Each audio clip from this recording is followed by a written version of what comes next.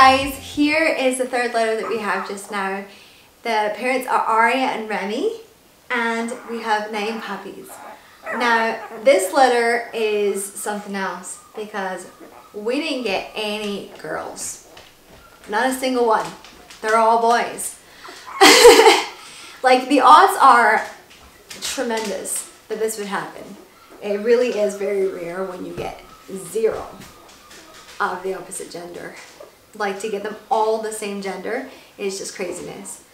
So this letter we have 9 boys, and actually for the first time in 2 years we have available puppies. We have a list of people who are waiting for puppies, but timing is not right for them just now, and or down to gender, maybe down to color. These guys are actually ready to go the first week of January, so they are going to be just after Christmas that they're going to be ready to go home. And we do have a few of them sold. So we have 6 puppies available from this litter. So if you're interested, please get in touch with us. Go on our website, o'sheaspringers.com, and fill out an application form, and we can go from there. We'd love to hear from you if you are interested in one of these boys. But yeah, it was just really, really rare. Like, we don't have it often happen where there is only one gender in the entire litter. To have 9 puppies and not one single female, to me is just absolutely mind-blowing. In all the years I've been doing this, I've never had that happen, to have that many and not a single female, or vice versa, all female and no male. Usually we do get a few females, maybe 1 or 2, maybe 3 or 4, and then a lot of the males. Sometimes it is the opposite. We get a larger number of females, but typically we get more males than females. But this is by far a first for us in all the years that we've been breeding. So it's interesting. So it was interesting for sure. Mind-blowing for sure, I guess I should say, to have that many puppies and only boys. But they're absolutely gorgeous nonetheless. We have got a good variation in colouring in the markings. We have liver roan mostly. I think we got 6 liver roan. We got a liver tri-roan, we got a liver white, and we got a liver tri.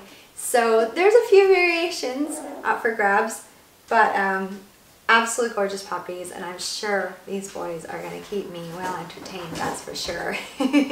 Typically the boys do.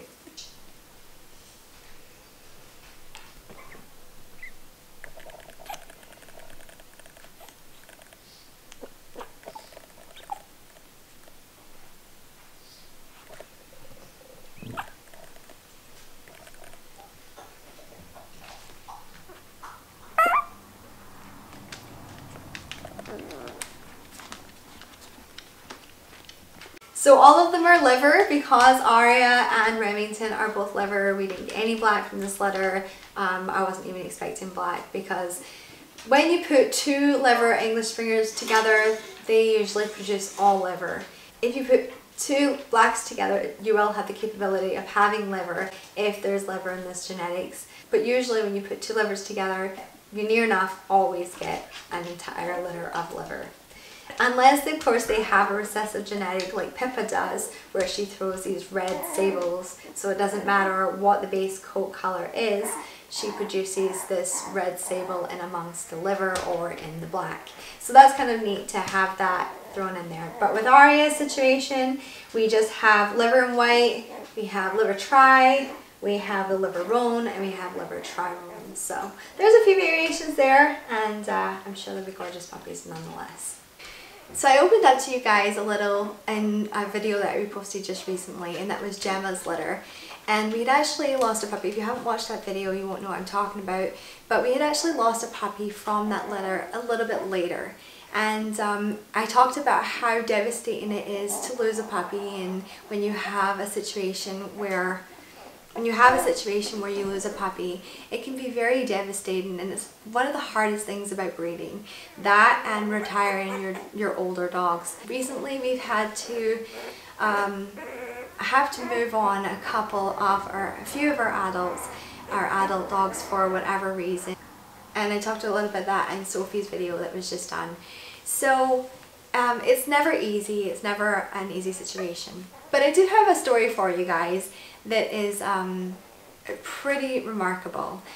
This little guy, He's pretty small, he's the smallest of the bunch, but he's an absolute treasure and a little miracle to me, because when he was born, he actually passed away. And unfortunately, sometimes these girls don't kind of show any signs of whelping. And Arya was a little early. So I didn't have Arya in with me 100%. And I actually heard the dogs barking. They were just out in the other room. And one of the dogs was barking. And I didn't know why they were barking so much. So I went out and I checked. Everything was fine. Went out a few minutes later and discovered Arya had had 2 puppies. One of them was right up by her face. She was keeping it clean. It was nuzzling into her. But this little guy was right down at the bottom, and he was still in the sack, and he was still in the sack, placenta still attached, right down by her rear end. And he was just laying there, and I thought, oh no. I made up Arya's bed for her, whelping bed, put blankets down for her, and gave her a chance to lay down, and so that I could be there to help her and assist her with the rest of the litter. And this little guy was stone cold. He was gone, and I almost just gave up and walked away. But then I thought, you know what? I gotta try.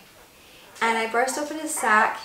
She wasn't really interested at this point. I didn't even let her see, because he was so cold. I just thought he was gone, and part of me was like, oh, what's the point in even trying? The other part of me was like, no, I gotta try. So I burst open the sack. Again, he was so cold, there was no blood flow, he was not breathing, and I rubbed him down. And I just continued to rub him down over and over and over. And I prayed a prayer, because I do believe in God and I do believe in miracles. And so I was rubbing him down, and I just felt, I gotta keep trying, I gotta keep trying. And it was probably about 10 to 15 minutes before this puppy eventually went and I thought, oh my goodness, did it just breathe? And I thought, no, I must have imagined it. So I continue rubbing, and then after a minute, takes another breath, like that, just sudden, no continuation after. And I thought, that was a breath. So I continue rubbing and rubbing and rubbing, and just as I'm watching his little nose, it starts to go pink. His feet were still white, but I thought, oh, I'm noticing pink in his nose, so I'll watch his feet. And I continued to rub him down, more rubbing and rubbing and rubbing, and every couple of minutes he would take a breath, and the color started coming back in his nose and coming back in his feet. So I got him all warmed up. I got a hot water bottle, and I sat with him for about 2 hours, maybe 2.5 hours. I kind of lost track of time, but it had to be at least 2 hours. I sat right next to Arya. She was giving birth to the rest of the litter. I was helping her when she needed help. There was a few times where she just laid there and she just wasn't interested in cleaning the puppies or tearing the sack open, and I just would tear it open and put it up by her face, and then she kind of start to get interested.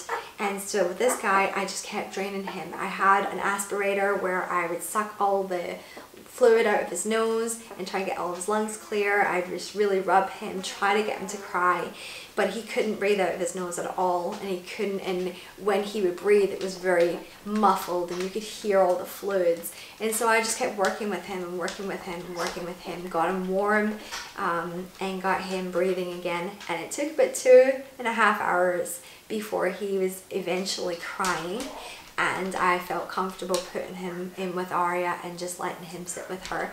So he is he did have a little bit of a rough start. He is smaller than the rest of them, and typically when we do have a smaller puppy, we will hold this one back and we won't reserve it straight away, because we don't want to have to put a family through that situation, bonding with the puppy, and then something happened to him. But so far so good. He's doing fantastic. He's doing really well. He is a little bit smaller than the rest of the puppies, but he did have a rough start, so it's not entirely surprising that he's just a little bit behind that way. But he's doing so good otherwise, and in a few weeks, probably around about 7 weeks, we will find him a home. should he continue to live, which I pray that he does. I really hope that he does, because he deserves a chance to live just like any of the others. So I thought that was a really cool little story. I've never had that happen before. When a puppy dies at birth or is stillborn, you know, it doesn't happen very often that they're just going to pass away after they're born. There's usually a reason for it, and you learn over time when to intervene, what to do, when to do it. And so yeah, I'm glad that I took the time and didn't just walk away from him. I'm glad that I took the time to really rub him down and try and bring him back. And the proof is in the pudding, he's still here. So for now, I have hope that he will survive, but at the same time I don't want to put any families through that, so we just mark him down as sold for now, and then later on, should everything go well, which I hope that it does, we will find him a home later.